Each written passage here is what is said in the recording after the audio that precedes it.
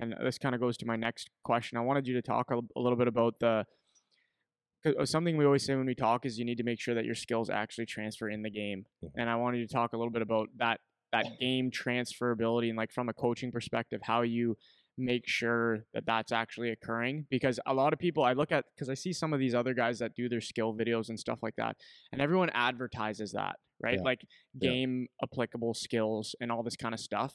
yeah, But it's one thing to say it, it's another thing to actually do it, because people will say, yep, everything that we're going to do is going to apply to a game, and then you watch their actual drill that they post, and it's 15 cones with 2 passes and a spinning jump and then a shot on net at the end or whatever. So I want you to talk a little bit about that kind of game transferability and what that actually means from a coaching and a skill development perspective. yeah. It's interesting. It's a good question because it's you could say everything we do resembles a game. Yeah, you're skating and you have a puck on your stick and you're shooting the puck and you're passing the puck, but it's actually not how you would do it in a game. Mm-hmm. Because I'll watch, it's amazing. And this is what I'm aware of. Like if I'm going to put a drill on the ice and say this is what I do, I would make sure I dial everything in that like this is actually how I do it. Because when I watch, and probably to the naked eye, if eyes can be naked.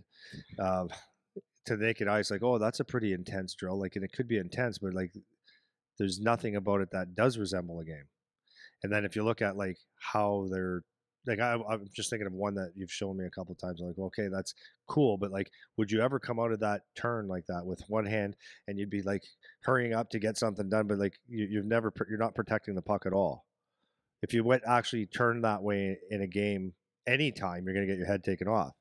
If you actually shot a puck like that, like you're shooting wrong. Like I don't care what, because you have all the time in the world. You're telegraphing and it's way out here or whatever, and I could pick out all the little details that are wrong. So from the simplest form, we can do a just a blue line series passing drill, and I can we're teaching from there. Like here's an example, right? Guys will pass the puck with a sweeping the puck, and this I'm talking older guys, so it's just telling me that you're not giving a shit about how you pass. Mm-hmm. So I fixed just how to get the puck off. I always want guys to do touch passes, not just leave it because you're not working a skill, but a touch pass, because in a game, if you can get good at touch passing, you're making plays quick all the time. Always calling for pucks. So those is at the simplest form. You're teaching game situation stuff. On every drill, I give them an example of how I want you to shoot the puck. Because if you look at most people when they shoot a puck out of drill in any normal circumstance, is especially in a practice situation, is there's not an intent.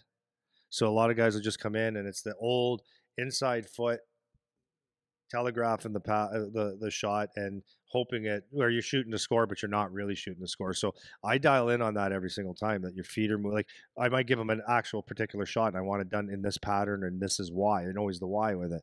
So from the start to the finish of every drill, I always ask the kids to make sure that they pick out one thing that they want to work on for the whole practice, like really focus on that. But then on every drill, make sure that you're getting a quick start, that you're getting a hard pass, all that stuff. Mm-hmm. But like if you're shooting a puck, I want you to have an intention today and shoot the puck properly. That means you're moving their feet and all that kind of stuff.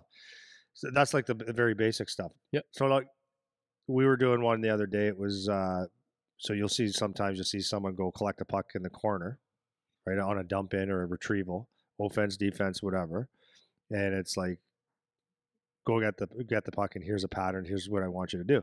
Well, that's fine, but like, are you actually teaching how to retrieve a puck? Like mentally, like are you shoulder checking and all that stuff? Like a lot of guys will just do a fake for the camera, but it's like if you did that fake in a game, I'd just run you.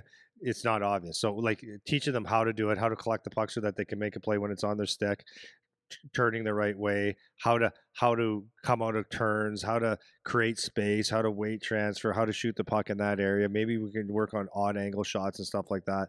But the bottom line is that at every point, you should be teaching something that transfers into a game, right? But so you can, and sometimes guys do it, but they don't know. They do it by accident, but you have to teach, why am I doing this drill? Why? Yes. So once the kids get why, then they actually understand a lot more. So for example, I was doing not stationary, but like a movement drill yesterday for shooting in my station, and for the 30-minute skill part after the little mini games, and I was having them shoot collecting a puck from the forehand and just making a quick shift, and then collecting one from the backhand, making a quick shift.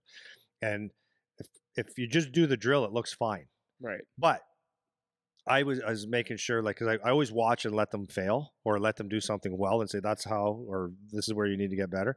But it was like the simplest thing of the first thing is I want you looking at my eyes the whole time. Like, grab the puck, keep your eyes on my eyes until you see, and like scan through me to see the net. So there's like some bobbles at first, of course, but then they didn't bobble. So there's an improvement, number one.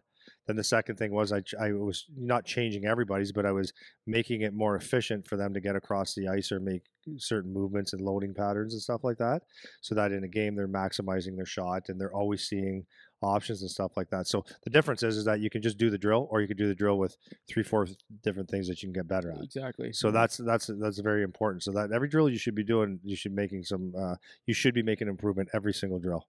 And then it's like shooting the puck as well. Like in that particular drill, it's there's times where you need to lose contact with the puck to make contact with the puck, and there's other times where you should keep contact with the puck the whole time so that it comes off like a slingshot, depending on where you are and how you are. Right? It's about hiding the puck in your feet. Like there's so many different things that you can teach, and that's what makes you a good instructor. And then a good student's going to listen to all the little details and ask questions. Right. And the kids that do get markedly better quickly. So just I want to highlight a couple things to what you're saying, because you said a lot of stuff there.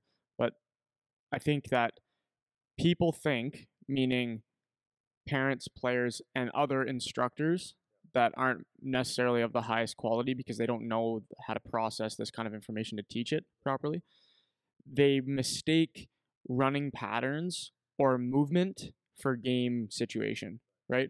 So to your point, I could say, okay, you're going to go pick this puck up out of the corner, right? That's part of my drill. Any instructor can integrate that into one of their drills. You're going to go pick the puck out of the corner, and you could think as the instructor, because we're doing that, this is a game situation where you would go pick the puck up out of the corner.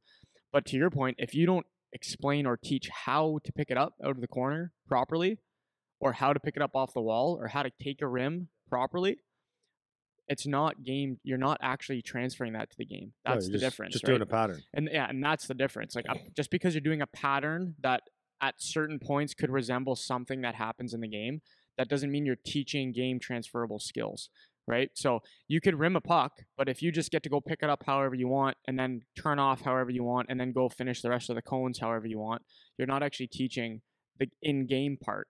Because as soon as you put pressure on that person, or as soon as you put them in a situation where someone's coming to knock that puck off or get in your way or whatever the case is, now you get to see where the issues are with that skill, right? And if you're not doing that, if you're just letting the guy run the route, it's not game transferable anymore. You've just removed that part of the skill building, even though you're saying that it is, and that's kind of one of the big differences that I've noticed, even with us, like, because I've been working here on and off for like 10 years. And even in the last 2 and a bit since I started being here full time, I've even noticed that transition in how we talk about things together, or you more than I, because you're the one on the ice. But when we just have conversations, it's is this an actual game now? Because once you have your base level of skill, by the time you're like 14, 15, 16, it's like you can shoot the puck, you can stick handle, you can skate. You should have those down, right? So now we can either keep practicing things perfect, like you're saying, or we can say, how do we utilize this skill set in non-ideal circumstances? And this is the difference between like learning in school and learning in real life, right? This is the difference between experience and the textbook. Because when you solve a math problem in class, it's always perfect scenario. Everything is ideal cases and you assume all of these things. Well, when you get in the game, there's no assuming anything. You don't know what's coming. You don't know from what angle. You don't know how fast. You don't know any of those things. And you have to still be able to apply that skill set. Otherwise, it's no good. There's no use for it, And I think that's one of the big differentiators that I see with how you're doing things on the ice, Yeah, it's a huge differentiator. But I'm always learning too, right? For sure. Because I try to not study the game. Like I'm not a systems guy and watch all that. If you ask me to break down a whatever game, who's doing what, I got an idea, but like there's guys that are much better at that than me. But I could take like certain points of it, like the many points of it, but I'm just not like I'm not the X's and O's guy. But anyways, one thing that I learned that was freaking phenomenal the other day that when I do this drill next week, people are going to say, what are we doing? But so I started doing a lot of, I really think that kids need to be better or better trained, because it blows my mind a lot of times in OHL or whatever. I'll watch a kid, let's say there's a board battle or a loose puck. I'll see someone coming on top of a stick, and like you get slashing or it's close to it, or you break a stick or whatever. And it's like, it's kind of dumb. Not kind of, it is. So the skill, the art and the skill of getting under sticks to steal pucks, like I work on that a lot. You know, someone might say, well, you work on that? Yeah, I work on it a lot.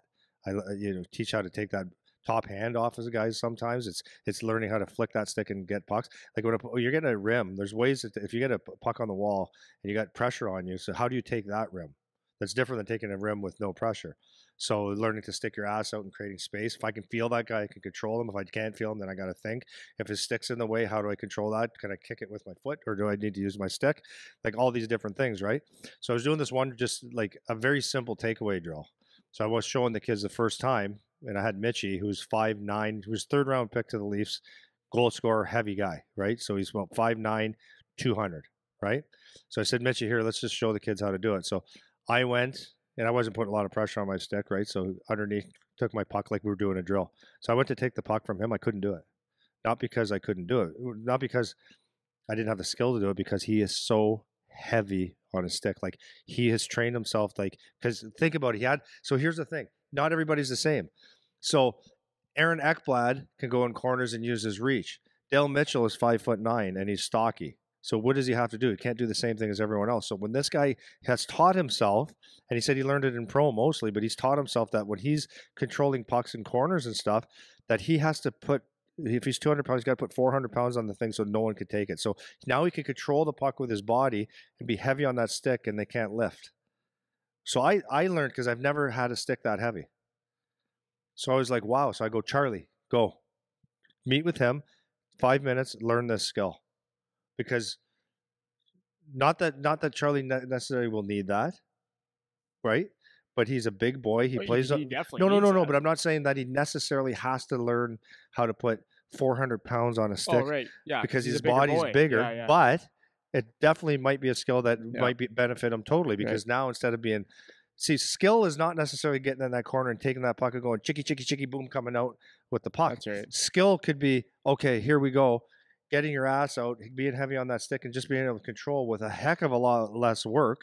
And then once you get where you want it, you put the puck where you need, or you can dart out. That's right. So it's not about, you see what I mean? That's a good point, man, because skill, that's the other thing about skill, right? Skill, people think stick handling, toe drag, bar down. Part of it. That's part of skill. Yeah. That's one element of skill.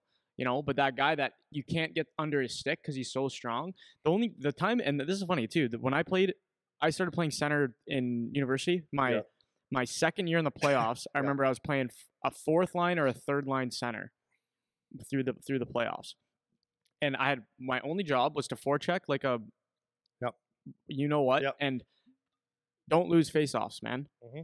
And this was the first time I ever learned that about being hard on your stick, because people say it, right? People say you got to be hard on your stick, be heavy, all that kind of stuff. But until you experience doing it.